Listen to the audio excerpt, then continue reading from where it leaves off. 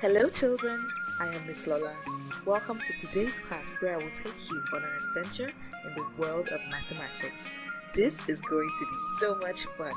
I hope you are ready. In our last lesson, we learned about area and the different ways to find the area of different shapes. Do you remember what area is? Let me remind you. Area is a measure of the space inside a shape. Can I tell you more about area? We find the area of objects to know how big it is. Oh yes, by finding the area of our room, we can tell how big it is.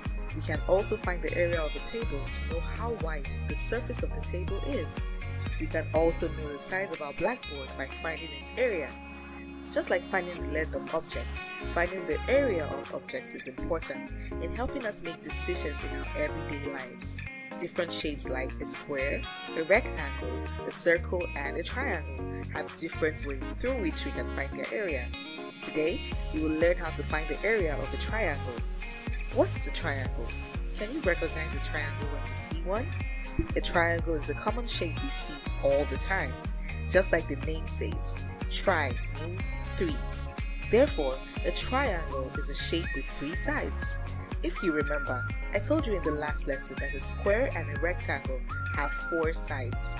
Unlike a blackboard which has four sides and is a rectangle, or the surface of our chair is square-shaped and has four sides, a triangle has only three sides.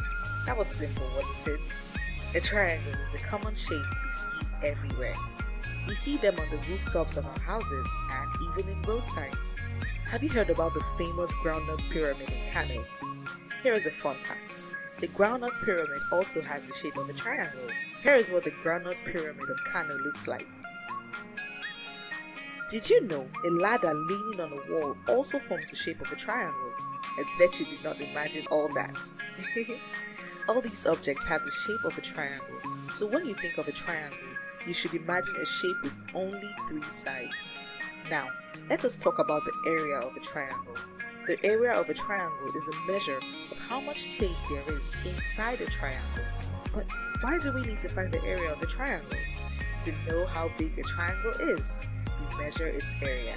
Remember, we measure the area of shapes with standard units of measurement called square centimeter or square meter. The area of a triangle can be calculated if you know the length of its base and its height. The height of a triangle is the distance from the base to the tip of the triangle. This was fun, wasn't it? I bet it was.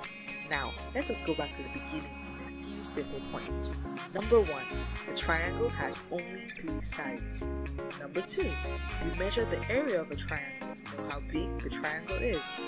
Number 3, triangles are found on the roof of houses, on roadsides, and even the famous groundnut pyramid is shaped like a triangle. I hope you had as much fun today as I did. Till next time, bye!